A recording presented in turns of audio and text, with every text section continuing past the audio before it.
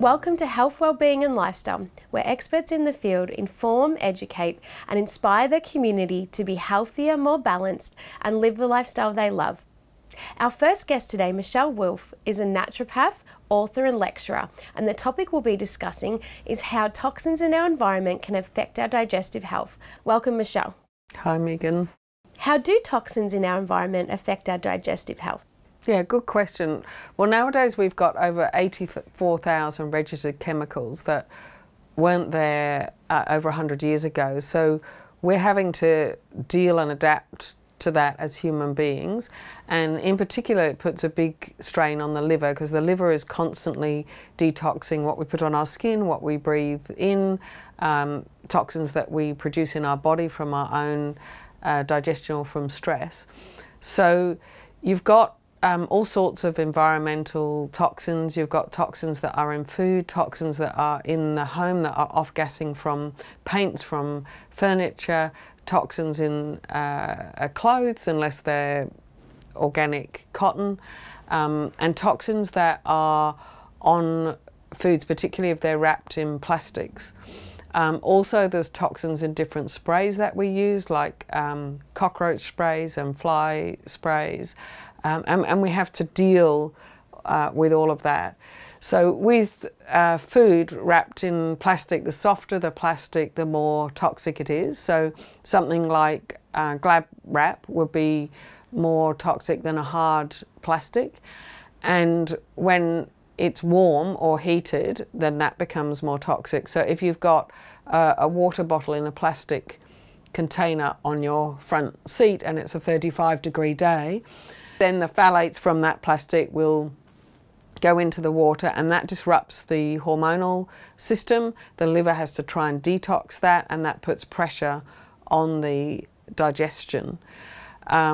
In food, we used to have a whole food diet without food additives and preservatives and so on, and now the food industry has developed food that lasts a long time, that never goes off on the food shelves. Well, that has an impact on the system as well, because it's foreign to the body and the liver has to detox that.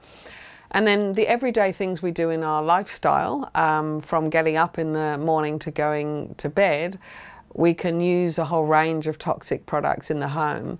So makeup, deodorant, toothpaste, hairsprays, and cleaning products. So what you've got under your kitchen sink or in your bathroom cabinet is not necessarily healthy. When you buy new furniture or you use commercial paint, that's often off-gassing for a period of time and we're breathing that in. When you get a new car, I've recently got a new car, and in order to help get rid of the toxins, had to heat the car up and use carbon filters in the car. So, you know, unfortunately, a lot of things are not made with natural fibres. We don't have a lot of natural wood products now for furniture, and clothing isn't natural, and where we live we're breathing it in. In the home there can sometimes be things like mould that can really affect people. So once you've got mould in the home and it's visible, there are a whole lot of spores in the air that you're actually breathing in that's very harmful to the health. So that can be harmful to the digestive health, but also overall health and for the brain, and you can get symptoms of chronic fatigue and so on. And sometimes people get repeated chest infections or asthma from mould. So those are a few examples of toxins that just are an added burden, in particular to the liver. The kidneys and the skin and the lungs are all, and your bowel are all organs that eliminate toxins, so you want to be able to free them up as much as possible. That's really good information, Michèle. How can we avoid toxic products in our home? I think having more awareness and starting somewhere. So if you have food and you can't go straight away to all organic food, you could start with the Dirty Dozen. So you can look that up on the internet. So it's the 12 most highly sprayed fruits and vegetables, because pesticides can have a big effect on our digestive system and overall system. And start to look at more natural deodorants, toothpaste, products that you put on your skin, products that you eliminate insects with. There are totally natural ones. Cleaning products, you can start with more economical products like bicarb of soda and microfiber cloths. Many shops sell cleaning white vinegar, and they are very effective for cleaning. You can also use essential oils for nice smells instead of false perfumes, both if you're perfuming a room or if you're putting that on your body. So for example, rose essential oil is the essential oil that we would use as the most potent antidepressant, but it also is a really beautiful smell. So it's therapeutic as well. And avoiding as much as you can foods that are wrapped in plastic and drinks that are in plastic. You know, if you're lowering your load, you're lowering the impact that you're having on your liver and your overall digestion. Do you have any extra advice for our viewers? Yes. So those things that I mentioned, also if you want to look into it more deeply, there are various air filters available so that you can keep the air quality in your house really good.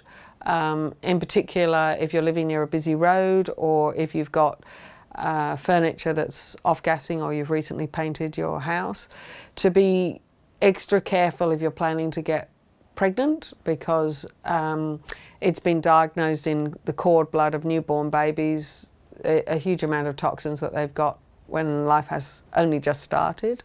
And to consult someone like myself or another naturopath to build that awareness so that you can keep taking steps to avoid those chemicals. Thanks, Michèle. If you'd like to know more about how toxins in our environment affect our digestive system and Michèle Wolff, please go to her webpage on our website, healthwellbeingandlifestyle.com.au. And after the break, we have another interesting guest with another interesting topic. Stay tuned. After the break, animal communicator and therapist Carolyn Pope talks animal communication and breaking down the barriers.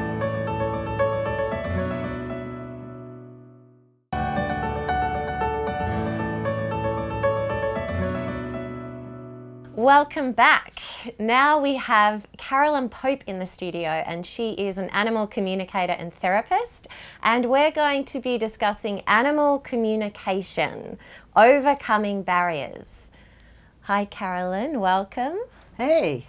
Now I wanted to ask, if are different human languages a barrier to animal communication? So if you were working on communicating with an animal that wasn't from an English-speaking country, how does that affect things? Only from the point of view, I sadly only have English. I don't speak a second language. Providing the person on the other end can also speak English as a second language, it's not an issue, because the animal doesn't speak a language per se. They use telepathics. So telepathics doesn't have a language. The biggest problem I actually find with my international people is simply some of the accents I can struggle a little bit to understand, and apparently I have a very broad Aussie accent and very few can understand me. That seems to be the biggest barrier. So it's a human issue, not an animal issue. It's a human issue, not an animal issue. How does it work? How do you communicate with animals? For those of you that have seen The Hitchhiker's Guide to the Galaxy, great trilogy, think of the babble fish. For those that haven't, the babble fish was something that you put in your ear and it'd swim around and it would simultaneously translate any language right throughout the universe. And essentially that's what happens, because it's all about thought. If you're, say, a diplomat and you want to say something to someone who only speaks Russian and someone who only speaks Dutch, the thought pattern's the same.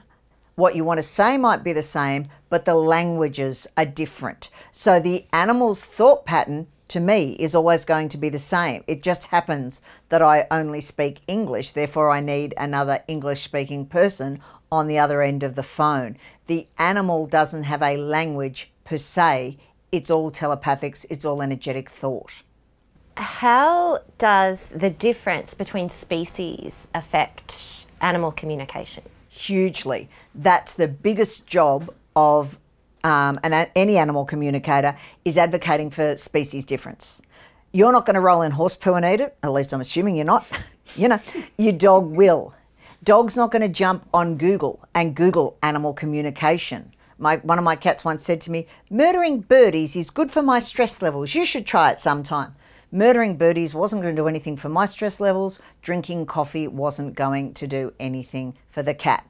And everything is within species. You can't blame a dog for being a dog any more than if a horse gets a fright, it's going to shy or bolt, because that's what horses do.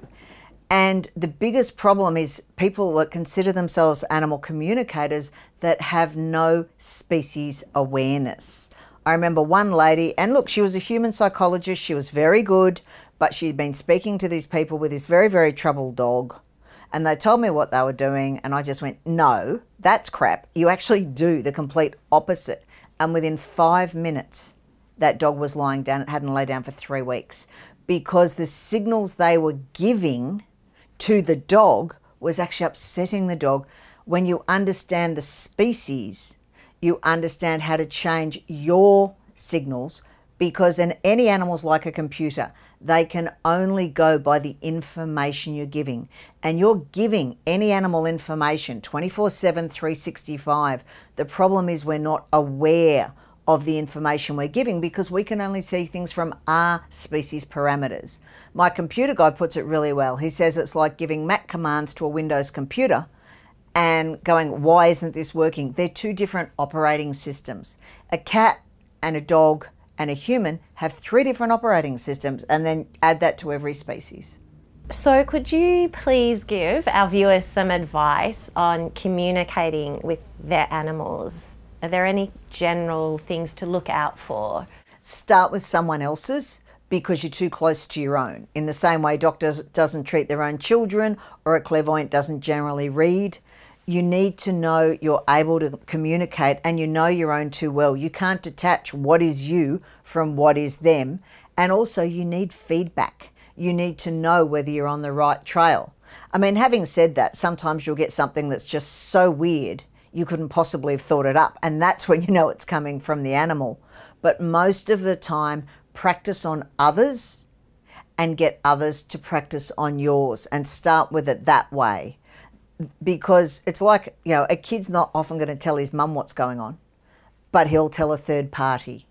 It's exactly the same. So work with that to start with and build up the relationship and the rapport from there. When you say practice, like what sort of things would you do, say, with a friend's dog? What would you observe? They might, for example, say, all right, here's a list of 4 questions. See what answers you get. And that's a good one for you. But they need to be answers that the owners know. For example, dogs in shelters. Any dog in a shelter will tell you anything it needs to get out of there rather than being euthanized. But also people like to get stuck in the past and, you know, oh, it's because he was a shelter dog till he was 6 months old. Well, yeah, you've had him 12 years and he's still a brat. What's your excuse? People like to keep their animals in victim mode, but they can't know what's gone on. So there's no point in asking what happened while you're in the shelter, or how many homes or whatever have you had before, when you're starting to learn, if the owner can't validate that, because they need to be questions that the owner 100% knows. So that's you asking in English the dog a question. Yeah, you might give me a list of 4 questions, and it might be, what does Fido like to eat? Where does he like to go? Some of his favourite activities. And then I'll take a photo and, you know, tune in, write down the answers and give them to you. And you can go, those 2 are right. No idea why you said that. I'll try feeding it to him, see whether he likes it or not, and get back to you. Because you need to know you're on the right path. And it's like a muscle. You don't use it, you lose it. But start with little bits, because you don't go out and run a marathon. As Tuvok used to say, you don't get out of a wheelchair and do advanced aerobics. You don't run a marathon to start with. Little bits and build up. And that's the thing. If I said to you, we're going to learn ancient Egyptian or Latin, no one's going to expect to be fluent in a day, and using the Egyptian, go in and read Tut's tomb. And yet everybody expects to be able to communicate fluently and instantaneously within a day. And sadly, for 99.99% of the population, it takes work. But the rewards are always worth it. Well, that is fascinating. Thank you so much, Carolyn. You're very welcome. If you want to know more about Carolyn Pope and language and communication with animals, please go to her webpage on our website at healthwellbeingandlifestyle.com.au, and we'll be right back after this break with another amazing guest. Stay tuned. After the break, health, life and love coach Heather Bell Murphy is talking about the secrets of long-lasting love.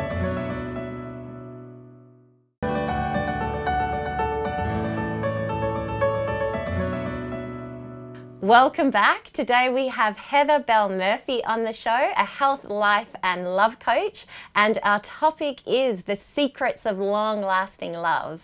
Welcome to the show, Heather, and tell us, how many secrets are there? There's actually quite a few, Kirsty, which I'm sure you can appreciate.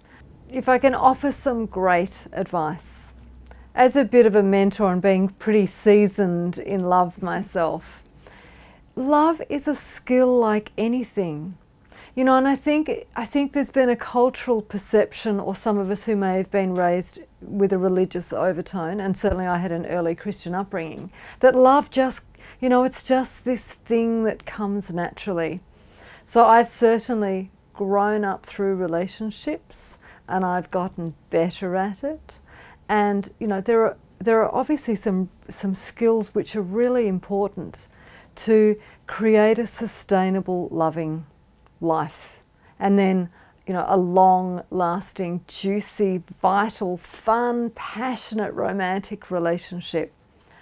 Number one is definitely to fall in love with yourself first, and to know your strengths and identify your weaknesses. Now, if you know that you've got a really flaky, bad habit, for example, being bad with money, that's probably something which you prefer to address sooner rather than later, because that's one of those things that can make sustainable love tricky. A great saying is, when financial hardship comes through the front door, love tends to fly out the window. So that's one thing. You know, it's like being aware of what your strengths and weaknesses are, and if you can, address those weaknesses, or it's something that can be shared with a partner, you know, because maybe you don't carry the financial reins in the relationship. Perhaps, you know, that's a job for the partner. It's something that a particular person is poor in. Another thing is, so along with that self-love, is identify your partner's strengths and weaknesses. This is a really common, actually it's almost like we're entering the time with all the online dating, you know, and the Tinder love. It's almost like entering the menu log love stage, where relationships are starting and finishing, you know, within a few hours.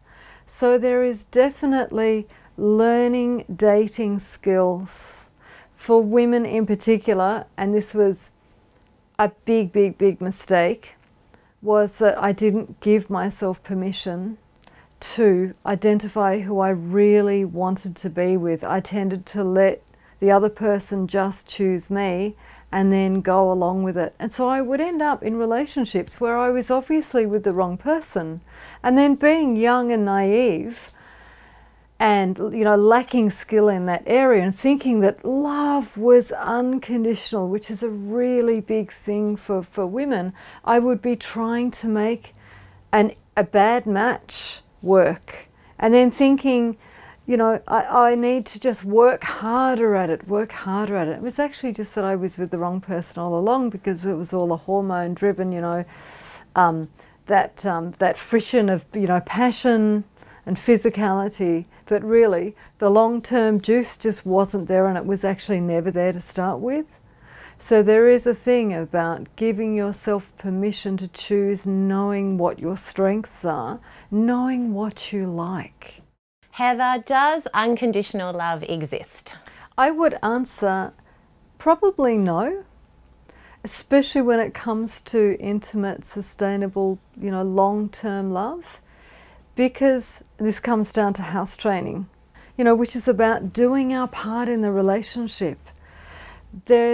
You're probably not looking at a long-term love picture if somebody thinks that it's okay to just, sit on the couch and eat chocolate. It's probably not part of a sustainable long love picture. So definitely the role where, and it's part of a healthy love life plan for, whatever an end result looks like in a relationship. So people are going to play their parts. And what tips do you have for our audience? Definitely, I would say have a love plan together, and make time for each other. So, I find it quite a common thing that when people have been in a relationship for a few years, they can get into the pattern of taking each other for granted, which may look like there's never date night. There's never date night for intimacy. It's not planned. There is also that plan of that end result about who you want to be in the relationship and then how your relationship is going to look like. I love receiving flowers. I think it's an incredibly sensual and sexy act. And so, he gives me roses on a regular basis. Bit of a surprise in there, which is really nice. So it's never like it's spontaneous Tuesday every week because you set a calendar to it or something. But it's a really lovely surprise. However, I've got friends. Now that was part of my juicy fantasy little movie that I played out in here before we met that now projects out here.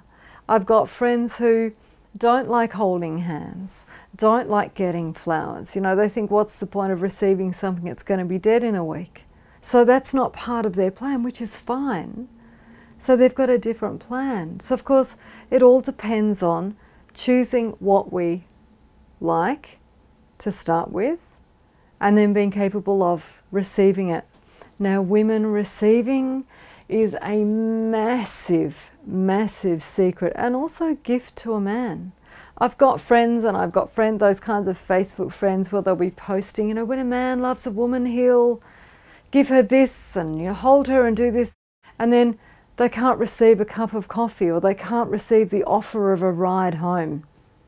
So receiving for women, which goes into our self-love, being the fountain of love, not the well of sacrifice, it's a huge thing. My partner knows when he gives me things that I really love receiving them, and also that I'm going to honour him in having given to me. That's a big thing as well. Thank you so much, Heather. They were some lovely and insightful tips. And if you want more information on Heather Bell Murphy and the secrets to long-lasting love, go to her webpage on our website, healthwellbeingandlifestyle.com.au. That is the end of our show. Thank you so much for joining us, and we'll see you next week. If you'd like to know more about our show, please like our Facebook page and subscribe to our YouTube channel.